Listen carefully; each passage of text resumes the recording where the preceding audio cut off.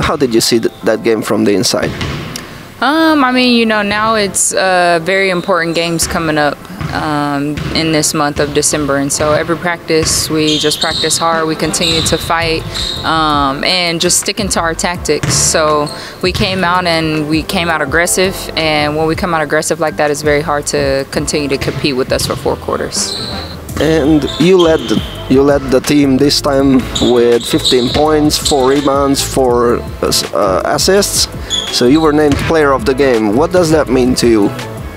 I mean, it's never about me. It's about my teammates. So I'm always there to do whatever I need to do for my teammates, whether it's on the defensive end or offensive end. And I take whatever the game gives me. And it depends on which opponent that we play, because every opponent plays different types of defenses, offenses. And so just staying aggressive on offense and defense.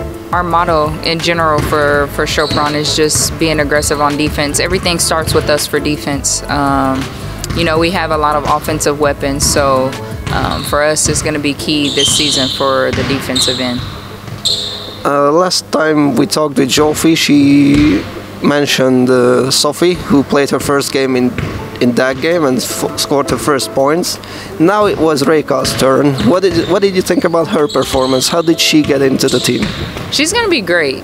She's very young. We have a lot of young talent on our team this year, and it's very nice to see every day because every day they come, they want to learn, they listen, and they work hard. And so whenever you have a player that's like that, that's coachable, that's adaptable, they can be put into any situation and excel.